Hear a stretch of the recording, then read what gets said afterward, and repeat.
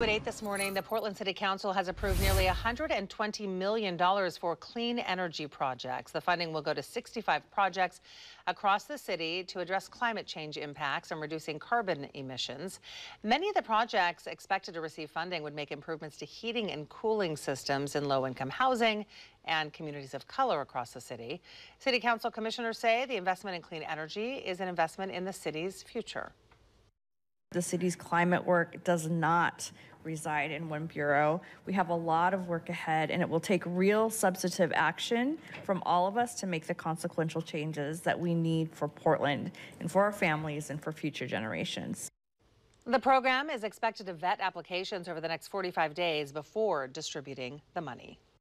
The City Council's clean energy approval comes as President Biden has announced a new plan to address climate change. It includes $2.3 billion for communities to build up their defenses against climate change, including helping cities establish cooling centers for vulnerable populations.